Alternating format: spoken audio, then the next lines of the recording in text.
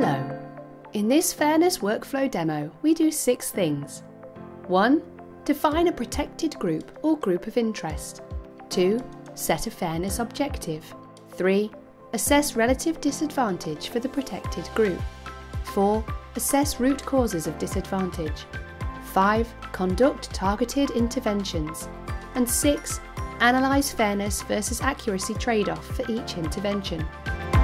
Protected groups can be introduced by creating new segments using one or more of the model's input features or an excluded input variable which is not used for training. In this US-focused example, we chose to treat black households as the protected group. Note that the percentage of black households in the training dataset, 14.7%, is comparable to the overall black population in the US. The next step is to set out our fairness objective. We do this in 2 steps. First, we select a suitable fairness metric from a rich set of metrics available in the system.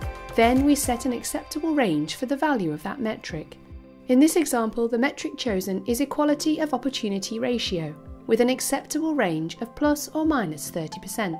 The next step is to assess whether black households are significantly disadvantaged compared to the rest of the population. The answer seems to be yes. The equal opportunity ratio is just 0.55, instead of the ideal 1 or even the acceptable 0.7.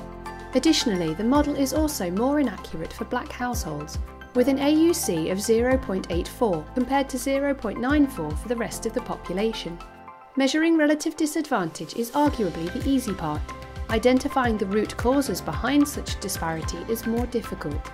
Zooming in, we look for 2 things: features that are proxies for race, and features that might be difficult to justify due to their black box nature.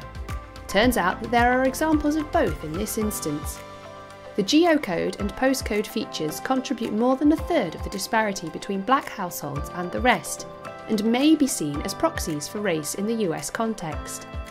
2 other calculated features, underbanked flag and economic stability indicator, contribute about 20% more to the disparity. These are black box features and difficult to justify. So here we are with a baseline model that is inaccurate, perhaps unfairly biased, and dependent on potential proxy or black box features. What can we do by way of mitigation? 2 things. First, we could remove these proxy and black box features and retrain the model. Second, we could supplement the existing data with complementary alternate data such as tax information. We tried both, with striking results. The equality of opportunity metric goes up from 0.55 in the original model, in green, to 0.66 after the first intervention, in blue, and then 0.71 after the second, in orange. Black households are now much less disadvantaged. Not only that, but we also find that the model becomes more accurate for black households between the baseline green model and the final version in orange. The accuracy remains almost unchanged for the rest of the population through these interventions.